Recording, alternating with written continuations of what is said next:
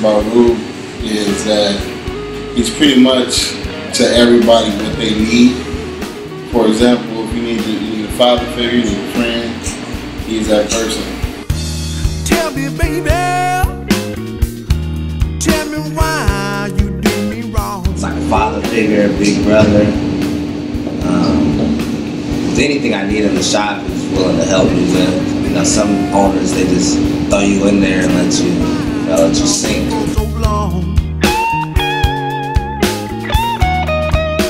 One of a kind dude. There's not too many people like him around anymore. He's always been there for me 100,000%. Teaching me the ropes of barbering.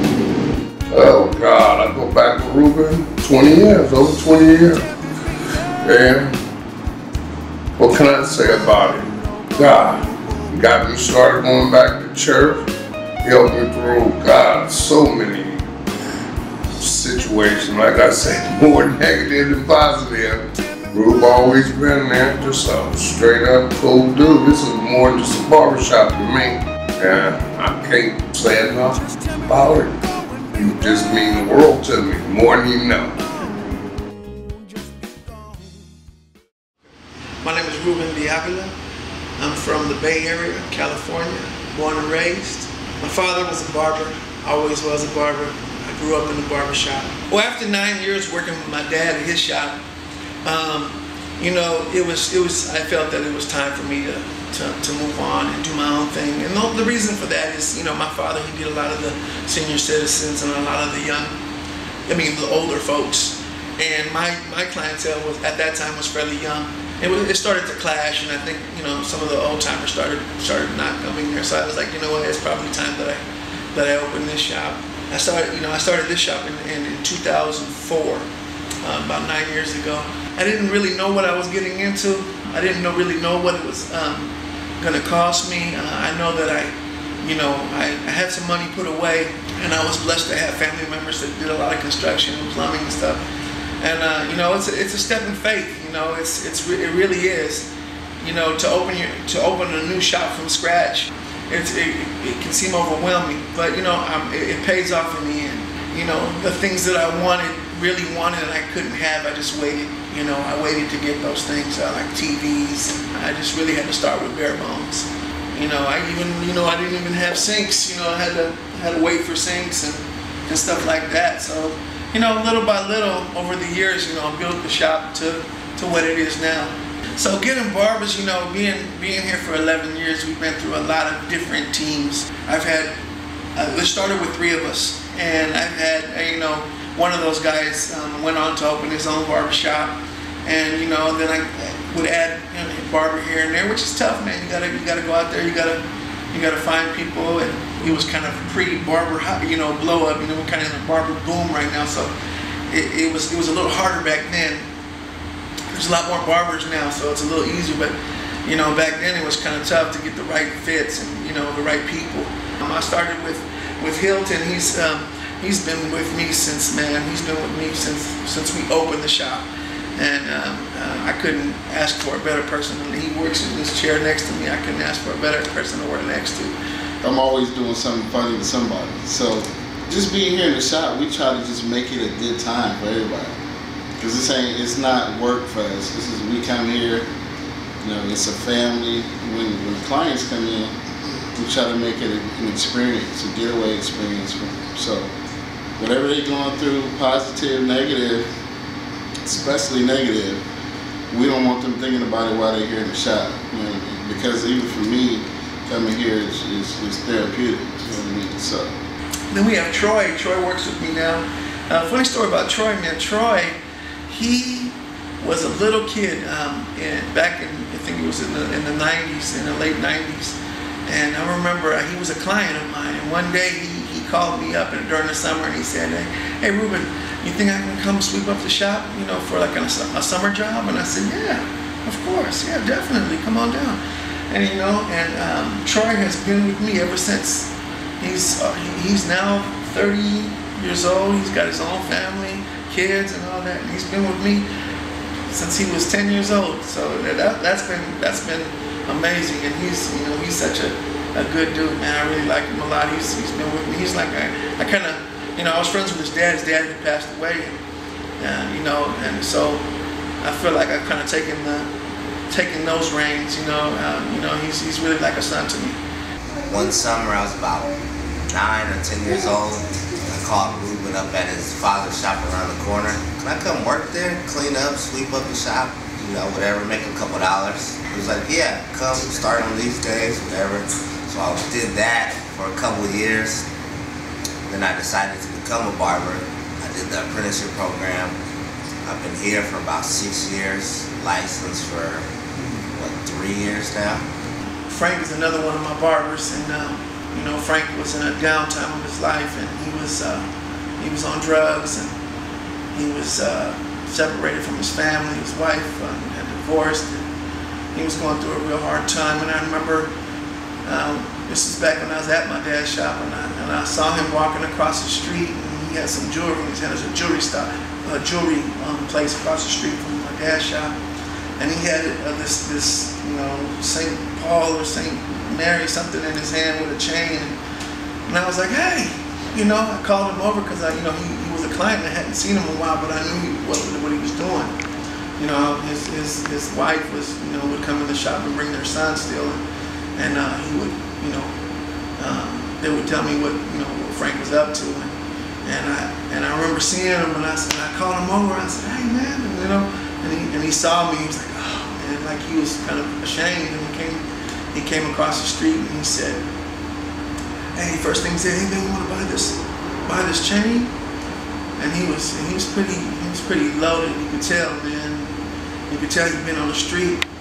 And I looked at him and I said, hey man, you got a family, dude. What are you doing? You know, what are you doing with your life right now? You know? And he looked at me. He couldn't hardly look at me in my eyes, man. He was like, man, it was just like, you know. And I remember that day I took him to a detox, you know, and he didn't make it through the detox, but I'll never forget, about a year and a half later, he came looking for me. And I remember I was going to my church out here. I was at my church, and he actually went to the church looking for me. And right after that, his life changed, and eventually he started, you know, he went to Barber College to become a barber. And he's been here ever since, and he's doing great.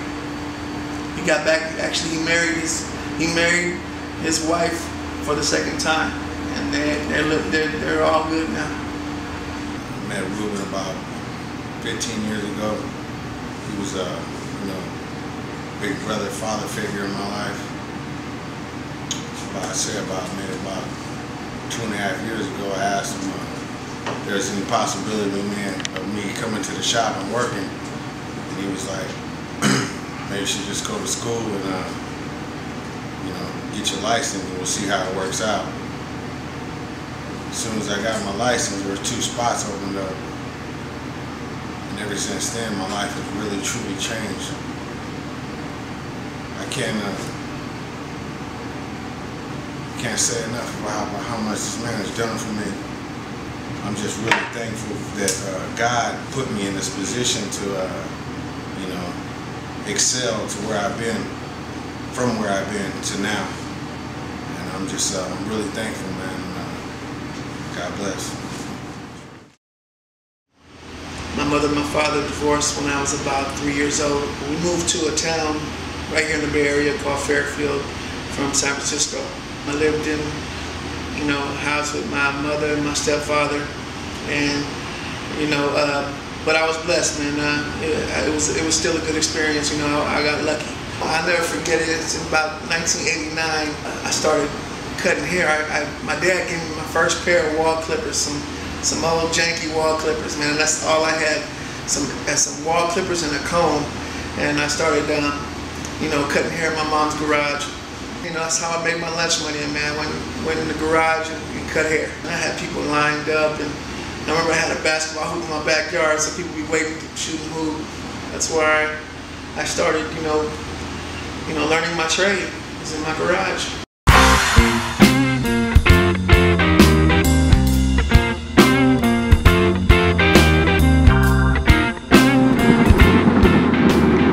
Hey, Mom, when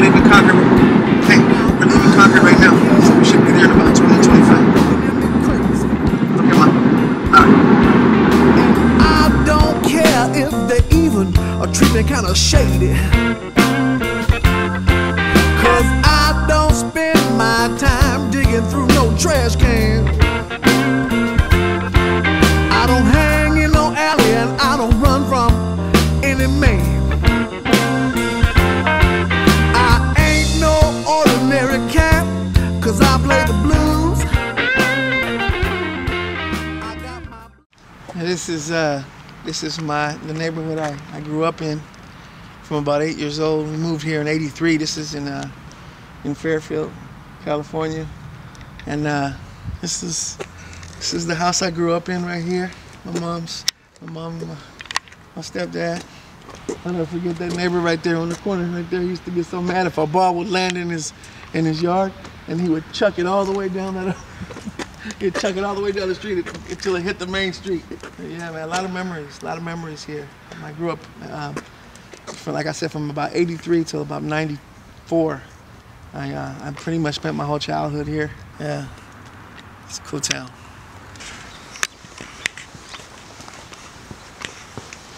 His lawn is tip top, man. He used to have us try to mow it, and then he'd be like, "Nah, let me just do it myself."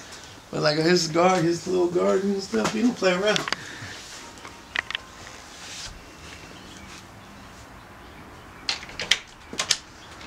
Hey! Son. How you doing? Fine. Come on in. How you doing? Guess pretty quick. This is the house I grew up in. Yeah, my parents kept it up. Yeah, there's me as a young man. The graduate. My brothers and sisters. I can't look at my nephew too much. He's scared of me for some reason. Something. He screams. He's like petrified. We saw, the nice cars parked up front. I was just telling me it wasn't always like that. You guys had to make a lot of sacrifices to just have this house. Oh, absolutely. Yeah. That's just like everybody else. Just like everybody else. I don't even like calling him my stepfather, but I couldn't have been blessed with a better, man to raise me, besides my father. He's an awesome man, and I always tell him I appreciate everything he's done for me, and my mom too. She always, everything was good. All families have their ups and downs, but you know what? I think all together collectively it was a good childhood growing up. Yeah, the famous garage where it doesn't look the same. Everything's changed. Come on. Yeah, come on now. Open the garage, Ruben.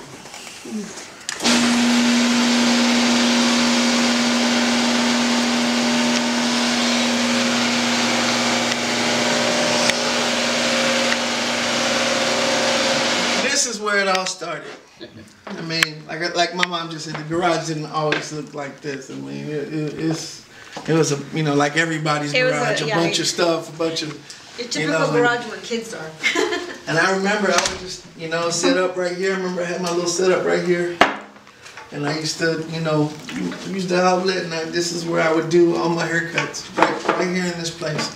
They used to come home, and man, they'd be so pissed off at me, man. They would go in the bathroom. They go in the bathroom and find hair all up in the sink, and they put up with it though. I mean, they told me, I remember one time, no more, but I was, back then I had people wanting cuts, and I remember back right here. We used to have a basketball hoop, and they would play basketball back here, while they waited for the haircuts. You know what I mean? Not only would they get a haircut, but they'd probably get a free meal, and and then they play basketball. Game. But he would. I remember be cutting hair, and somebody come out with a bowl of cereal. Did you even ask? Did you ask? See, y'all gonna get me in trouble. You guys know who you are. You guys see this, you know who you are. Yeah, and I know who they are too. She knows who they are. I ain't saying no names. Facebook and Instagram, I ain't saying no names. And YouTube, you guys know who you are eating up on my mom's food. And I remember one time, man, I had a guy in the chair, and this is when they told me to stop. And I was cutting him, and the garage was closed. And all of a sudden, the garage started opening. I said, "Get up out of here!" You know what I mean? So he got ghost. He hit the side door, hopped the fence, and ran. You know what I mean? I didn't even have enough time to clean up. So I've always wanted to ask you, did you ever make any money? It's a good question. It's a good question. There's You know, they would pay me a couple of dollars, but I remember a lot of them would be like, yeah, I'll pay you later, man. Don't stress, I got you. I ain't never seen it. And you guys owe me for that too. You guys owe. You know what they would say? They would say, man, you're practicing on us, man. You're practicing on us. And we're your guinea pig. You should pay us. Because one thing about Ruben is that everybody likes Ruben. When we moved to this neighborhood, I think he knew all the neighbors before any of us did. He would, yeah, he's just a really, really friendly guy and hardworking. He always managed to find some kind of work. Ever since he was 13 or 14, he found something to do. Aside from the fact that we did come home one day and you know, because he starts off cutting in a chair, and then all of a sudden we come home one day and there's literally a barber chair in the garage. That was... My pops, you know, I would always go, my pops had a garage full of stuff. I mean, barber chairs, clippers, whatever. I mean, I would just go in there and be like, take whatever you want to take, you know. I want on my weekends with him, and I'd bring it back here, and they would find all kinds of stuff. Oh my goodness, what it was like, a real struggle. But Ruben was going to do what Ruben wanted to do. We had chairs like this in the kitchen, similar to this, and Ruben needed some place to put his. This is before the barber chair. Oh yeah, before the barber chair, yeah. So Ruben was, you know, he's very creative. So what he does, he gets my saw and he saws this and puts his equipment in here. And we come home and we find our one less chair in the kitchen. Well, because I had, well, what had happened was, I had a nightstand that wasn't tall enough for me to put my stuff on, so I had to cut that off so I could put it on top of it, so I could you know, have a real barber station. That makes sense, right? Just take the picture. You know. Did you tell him about your accident? No. In 2000, I used to ride Harleys. In 2000, I bought my first Harley. I was riding at night with a friend, and I went down. We were riding in a gravelly road. For some reason, it was really cold that night, and my eyes were water. I couldn't see, and I just, for some reason, I thought someone was closer to me than really were, and I yanked my brake, and I flew this way. The bike flew that way, and I busted both of my arms, my wrists. I mean, you guys can still see the scars. You know, I busted both of them really bad. Yeah, and there's some more scars right there from the. You know, and the doctor told me that I would lose the dexterity in my hands.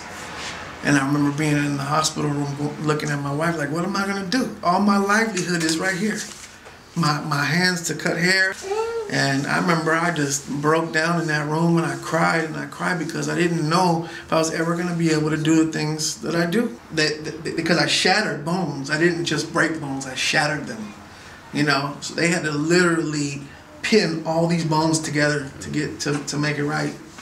You know, and she even said that I would suffer from arthritis later on in life, but I still haven't. I feel good. You know, it's still good. I used to always tell them, you work with your hands. You cannot afford to get into an accident when you got that bike. And I don't ride a motorcycle. Moms always know best. I kept riding for another few years, but after a while, I laid it to rest. So you guys thought side parts was a new thing. Side parts aren't a new thing. Look, this is 1981. Look at that side part, fresh. I'll call my pops, man, and see if he's around. I'm sure he is. Hey, Pop. Doing good. Hey, so I'm leaving Fairfield right now to come to your shop. So I'll meet you there in about 30 minutes. Okay, Pop. Bye-bye. You guys. I thought you guys were going to stay for coffee or something. Next time we'll be back. Don't know if I told you, but I think you are the love of my life. So we're on our way to my dad's shop back in Concord. And one of the cool things about his shop, man, is that the building that he's in has been there since 1911, so 100+ years. And the spot that he's in has always been a barbershop. As a matter of fact, if you look at the classic pictures of Concord, like they have, like if you go to certain restaurants and stuff, they have you know, pictures from the 1930s and the 1940s with all those, you know, those kind of cars. And my dad, you can see my dad's shop. It's dope. Matter of fact, we could probably look at one of those, because at the pizza place next door, they got one of those pictures.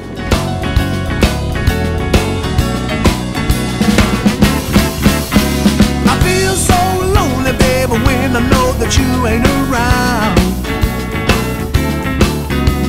I need you right next to me, I wanna hear your every sound. Whatever you want, baby, ain't no reason we can't do it, no. Yeah, the first barbershop I worked at was right at Barber College, right after I graduated. I was 19 years old, and I started working at my dad's shop, Ruben's Barbershop. But it's not too often where you can, you know, work with a family member like that and it be cool. And I gotta say that most of the times it was cool, man. Me and my father had a good time working together, lots of laughs, and we laughed a lot, you know. For those of you that do work in a barbershop, you know that there's a lot of different characters and, you know, a lot of different people that come in. And it's just, you know, it was a good experience. I loved working with my pops. Y'all gotta get that. He's got an axe holding the door. Look at it. This is my son, Ruben. This is probably the future of our family tradition of barbering. This is my oldest daughter, Raina. This is my oldest, my daughter, Rachel. And then my son, Roman, my youngest boy. So what do you want to be when you grow up? Yeah? Barber or football player? Football player? Yeah, either one is great. If it wasn't for this barbershop, if it wasn't for you guys right now, none of these kids would be here, man. If he didn't give me a chance, he's the one that gave me a shot. You know? Yeah. I know it's a father-son thing, but he still gave me. If it wasn't for him, I didn't even know the shop was here. I wouldn't be where I am today. This was my station too. This is where I cut for 9 years. It's nice to have my son in the business because it keeps me going. Without him, I'd be lost. I'd be lost in the business because guys my age, they're not paid. Yeah. I remember one time, you see so many people. I remember one time, this guy came in, one of my dad's clients. He's a tall guy. His name was Dick. I'll never forget. Oh yeah. And he come in. He sits in my dad's chair and he says, "Hey, Ruben," and you know, he's just like, "Hey, how you doing, Dick?" And he's like, "Well, it's probably gonna be my last haircut. My doctor doesn't give me too much longer to live." Wednesday. I was at a funeral home on Friday. He just come to say goodbye. Yeah. He came and got his last haircut, man, and he knew he was on his way out. Yeah. He walked in by himself and left by himself. Yeah. Then I seen the Friday in the casket. And then he went to his, it's crazy, man. Yeah. It's a business that's been passed down from generation to generation. My grandmother owned a beauty parlor, salon in the Mission District of San Francisco.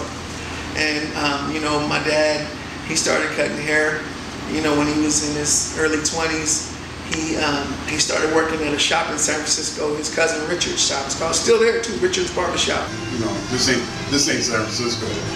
He was in the financial district. Yeah. This is the shop that he was in right here.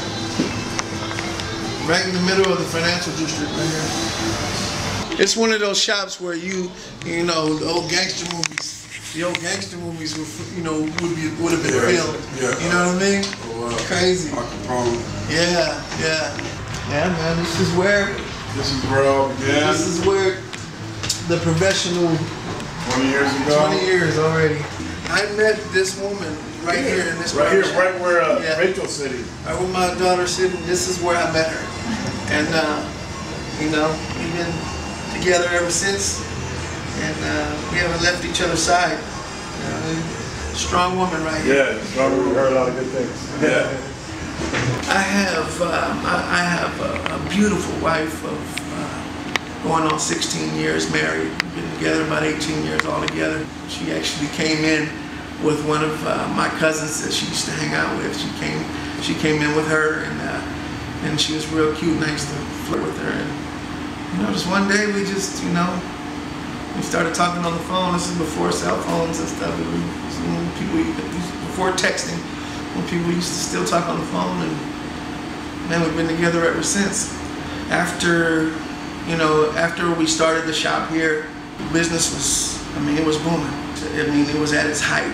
We bought a house, we bought cars, we bought my Harleys, and then we decided to buy another house, and rent and have one for rental, and everything was good. And then in about 2007, the housing market crashed, and we lost both of our houses. I lost my cars, I lost my motorcycles, I lost everything.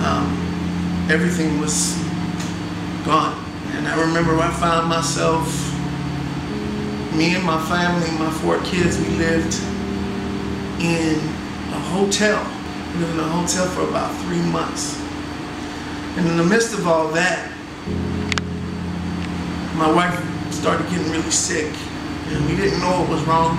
I just knew that something wasn't right. I knew something wasn't right. Finally, after about a month of her just being sick, she went to the doctor finally, and they told us that she had stage 3B cancer, and that was a blow. On top of everything, on top of losing everything, that was crazy. I can't even explain. The feeling that you have when you get that kind of news, you just don't know exactly how to deal with it. And the only thing I knew was my faith in God, and that's what I grasped onto. And to see my wife go through,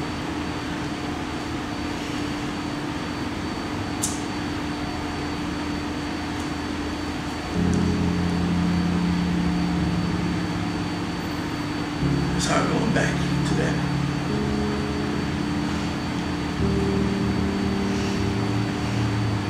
To see my wife go through chemotherapy treatments and radiation treatments. Oh man, that's tough. It's tough. It was tough. It's tough for me. It's tough for my children. I remember one time we were still living in a hotel, and then, the hotel we lived in, they had a little happy hour where you can get food and stuff. And before my wife got sick, we would all go there together. And I remember being at that table with my 4 kids without her. And I remember looking across the table at an empty chair.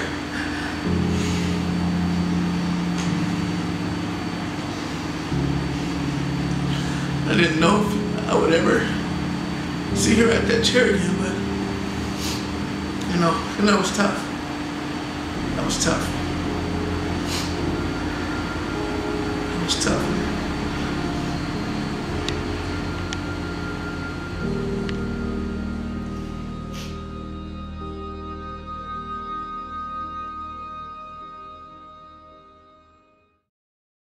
Well, by the grace of God, she's good. I believe that God healed her. She has been 6 years cancer-free. She's a strong woman, strongest woman I've ever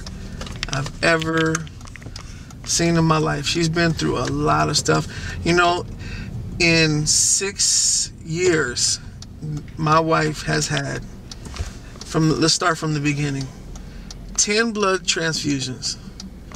She's had radiation, chemotherapy, another form of radiation that was just unreal. She had, I think, up to like 12 surgeries. She's had, so many different discomforts and craziness that we would just, I think us as men we would have just called it quits, man. Because, I can't take being sick or taking pain like that. And she roughed through it, man. And I'll tell you what, I just thank God to this day that, He gave me a wife like that and someone strong like that, man. Because I don't think I could have did it. She was, strong woman. Through all of that, it's funny, and this is one of the things that I love about this business, you know, being in the barbershop, it helped me get through this. You know, just talking with people and then having, you know, people, you know, console you when you needed it.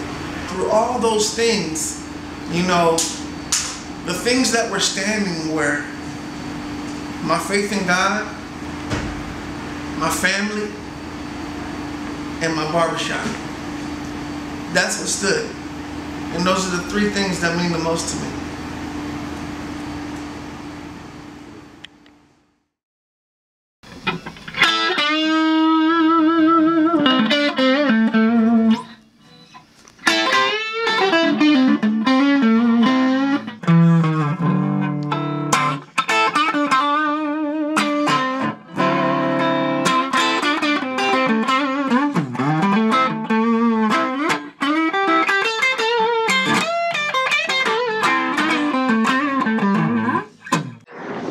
Understand that, you know, music is its own, like, reward. It's its own, you know, it's whether you're playing it, you know, in that little music shop that we were playing it in, or, you know, in front of thousands of people. You know, regardless, you do it because you love it. And I know a lot of musicians, a lot of musicians that are full-time musicians, is all they do. And they always told me, man, you know what, if you're a musician, you don't make a lot of money unless you make it big, like in the pop scene, like, you know, like the Black Eyed Peas, or, you know, Lady Gaga, Madonna, all that type of stuff. I mean, that's the only time you really, you know, Justin Bieber, those kind of people, those are the ones that become millionaires. But, you know, but like you guys see, I mean, they're molding into what they want you to be, you know. And once you stop doing what you love and why you loved it, you know, in the first place, then it becomes something else. It's not the music that you loved at first. And that's what I see a lot, especially you guys see this in barbering. A lot of barbers, you know, are in this for, I mean, you see it, they're in this for, like, this glam, you know what I mean, to be famous, and you know, and some people, you know, they have the opportunities and they take them and they roll with it, and that's fine. But it's like, I can see a lot of youngsters coming up and they just want the fame. They want, you know what I mean? And once you get that, I think that takes away from the actual service of what you're doing. You know, barbering is about serving people. So the MC for the prototype group with the Black Eyed Peas actually went to my church, and I play guitar and sing at church, and just one day, you know, he was like, hey man, we're doing this project, you know, with the Black Eyed Peas, and, you know, there's a possible tour involved and stuff, and, you know, I like what you do, you know, on guitar. And so I was like, I didn't want to pass that one up. I mean, that was a good opportunity, and I got to rub elbows with some folks, man. Especially going to LA and stuff, you get to rub elbows with, you know, everybody's in LA. So will.i.am, we did the West Coast tour with them. There was, you know, with Ludacris and what's that crazy group with the big hair? LMFAO. Them guys were crazy. They were cool though. They were real. Everybody was really cool. I had to be in LA a lot, so I used to go to LA, play music, man, do like these shows, because I played lead guitar for them. And we did these shows, and then I would have to come back, you know, to go back to the shop, you know. So it was crazy. It's cool though, man. And that is me singing.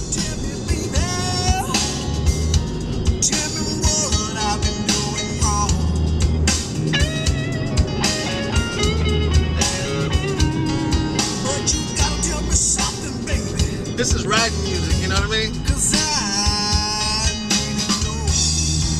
funny, blues is an old music, but it's something that everybody can relate to. Everybody's been hurt. Everybody's, you know, been through their breakups and stuff like that.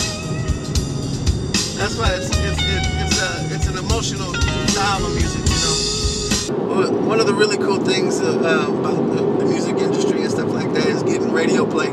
And I remember, you know, we got, when I was with the blues band, Junior DeAvila was my stage name, because I'm Ruben Jr. and not everybody could say my last name, so DeAvila was like, you know, I saw it on the Cadillac, I was like, that'll work. we got to get on Dan Aykroyd from the Blues Brothers, his radio show. That radio show, man, it got, I mean, everywhere in the country, and even outside of, like, you know, like even in Puerto Rico and all the American, you know, Commonwealth country, in Hawaii. I got so much, they got so much radio playing. That was really cool, man. And to be on his show, you know, introducing the song, that was really exciting for us. We all I remember the night that we knew that we were going to be on it. We all came, and it was later at night because it was on a radio station out here called K-Fog, and their blues hour is like at 10 o'clock at night. So we all waited, and we were all together in the room, and we heard him come in, Junior DeAvila, you know. It was cool, man. Yeah, this is the radio show. Junior DeAvila's been making quite a name for himself in many Northern California blues clubs. With a magical stage presence and a strong band behind him, Junior offers up a combination of searing guitar solos and soul-filled vocals. His new 2003 release, Just a Blues Cat, further proves that Junior will be a force to be reckoned with in years to come. Ladies and gentlemen, it gives me great pleasure to bring you this week's Blues Breaker from Junior DeAvila. Here is No More Crying. When you left me, babe, I didn't know what to do. And then I thought to myself, I ain't nobody's fool, yeah. I ain't crying no more. I done wiped my tears, and now it's time for me to get a below. I don't need you, baby, I just find by myself. And if I need someone, baby, then I find someone else, yeah.